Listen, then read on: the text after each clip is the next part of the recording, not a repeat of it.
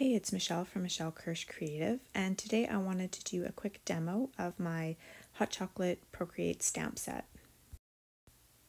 So I'm just starting with a square canvas in Procreate. You can use any size that you want to create.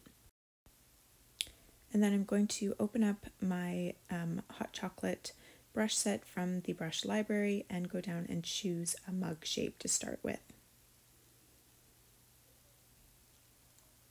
So I'm just resizing that mug and stamping it right into the middle of my canvas. And then we can add some embellishments to this.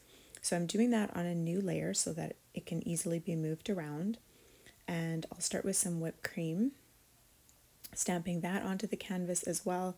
And because it's on a separate layer, it's easy to move it around and resize a little bit if need be. And then so that I don't see the mug through the whipped cream, I'm going to go select a cream color from the hot chocolate palette and drag that into the whipped cream. Next, I'm going to recolor my mug. So I'm just going down to select that layer.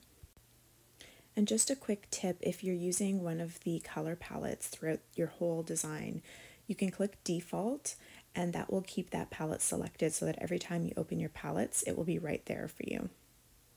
So I'm just dragging a pink color onto the mug, and then I'm going to choose a brown color for the hot chocolate that's just peeking through underneath. And now we can add a little bit of embellishment to the mug. So I'm just choosing the heart, putting that on a new layer again so that I can adjust it. And that makes it easy to center it or resize it. And then I'm just choosing another pink color and dragging that right onto the heart.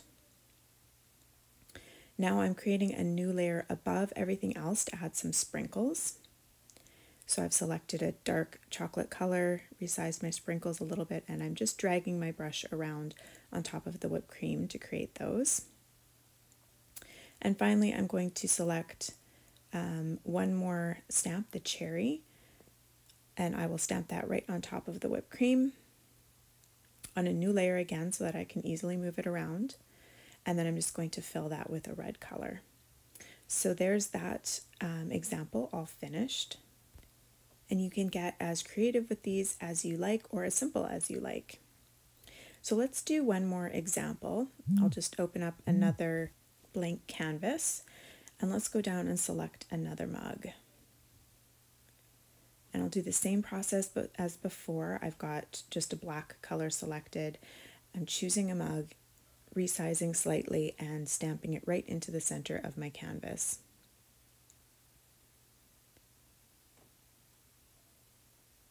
Now for this one, let's do something a little bit different and use the marshmallow stamp. So I have two, an outline and a fill. You can fill the marshmallows by dragging color into them, but the stamp fill just makes it a little bit quicker if you want to do that. Now you can just put this anywhere on the mug, but I want it to kind of look like the marshmallows are just popping up under the rim. So I've moved it down slightly, and then I'm going to show you how to make it look like those are inside of the mug, just peeking out. So here I'm just using the color fill for the marshmallows with white, and I'm stamping that on a layer below. That way, again, I can just match that up exactly. And because it's white, it's hard to see. I actually went down to the mug layer and chose a hot chocolate color and dragged that into the mug so that it's easier to see where that fill is. And now I can just make any little adjustments to make sure that the fill matches up with the outline perfectly.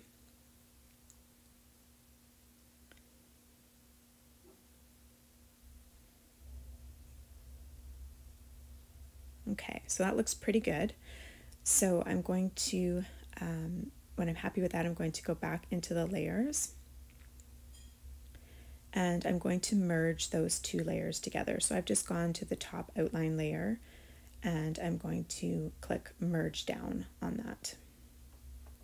You could also pinch the two layers together. Now what I'm doing here is reducing the opacity so I can see the line underneath where the mug is.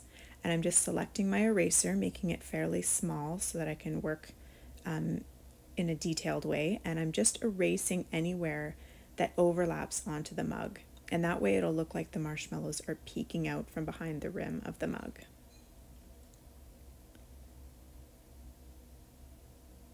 And there's other ways that you can do this, of course, as well. I just find that this is kind of the quickest and easiest way to do it for this type of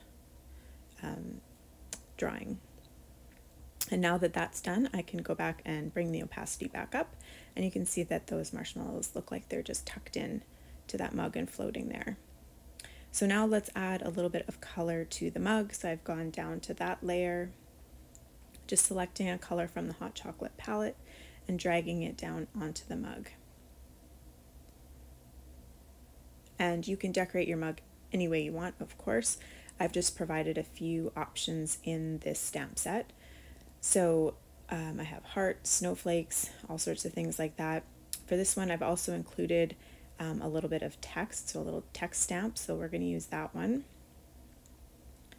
And I'm just going to select a black color for that just so that it stands out on the blue. And oops, I'm going to put that on a new layer as well so that I can move it around and resize if necessary.